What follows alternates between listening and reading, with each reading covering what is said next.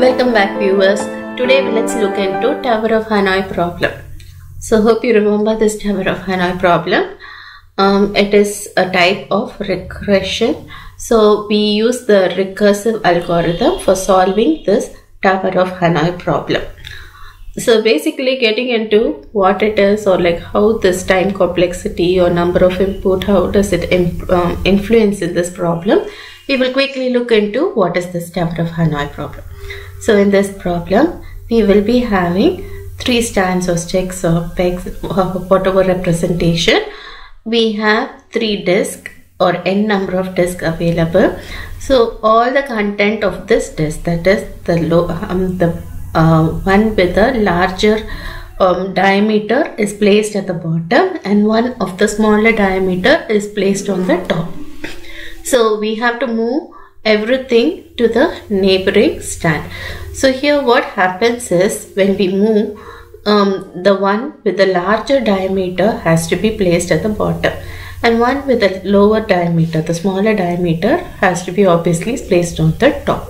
So reverse is not acceptable, that it is not satisfying the constraint. So we have to follow that as the rule for moving the discs which are present here to the neighboring stand.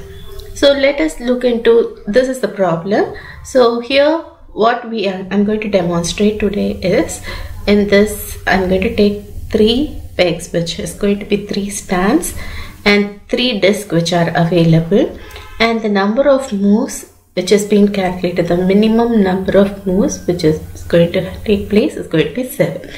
Let me show you.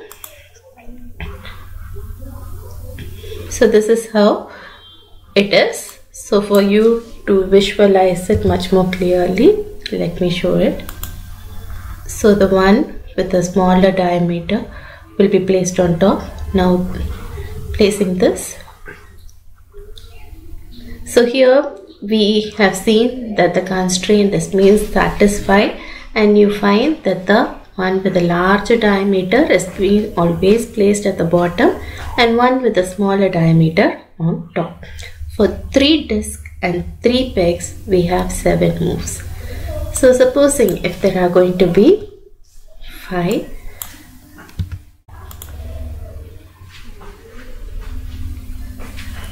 so it has been calculated that there are going to be 31 moves.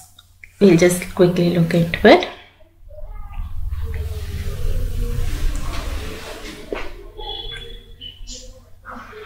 Okay, so the time taken for moving 5 discs with the same number of pegs, that sticks, which are available, is going to be 31, whereas in the case of 3 discs it was just 7.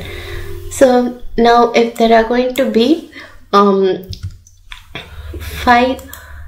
pegs or stands altogether, so the area is being widespread. So getting the solution also, it's of limited number of moves, that is we have only 11 moves. Okay, so now when we just look into it, our normal problem is always focused with 3 stands or 3 pegs, and we will just look into, we have already seen with 3 it was 7, and with 5 it was 31, and now we will just look into with 9 discs. So when it is going to be 9 discs, look at the number of moves which are taking place. It is 511. So as the size increases, the number of discs increases, the duration, the time duration for transferring from one stand to another also increases. So the number of moves also increase. So this is the place where we have the probability factor, or like where we will be calculating the time complexity. So depending on the number of inputs, the number of moves will also get influenced, and that will also differ drastically. So this is the reason why we normally calculate the time complexity.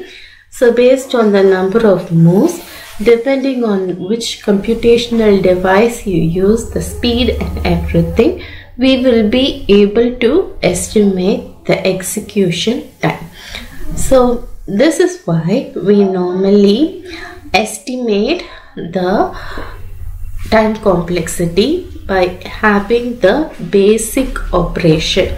That is how many times the basic operation is being repeated in order to get the solution. So based on the solution got, how many moves or how many steps have taken place, we know this is the duration. So that from this particular demonstration of Tower of Hanoi, hope you have understood that depending on the number of inputs, whether it is going to be 3 disks or it is going to be 5 disks or it is going to be 9 or 90 or 900 or 999 or it is going to be infinity, the number of moves are also going to differ. So based on that, we will be able to estimate our time duration, the time complexity. So this is about the Tower of Hanoi problem. We use the recursive method, regression method, or the formula, the algorithm, which is going to be repeated again and again for solving the problem. Hope you have understood the problem and the time complexity. Any doubt, please do inquire. Thank you. Happy learning.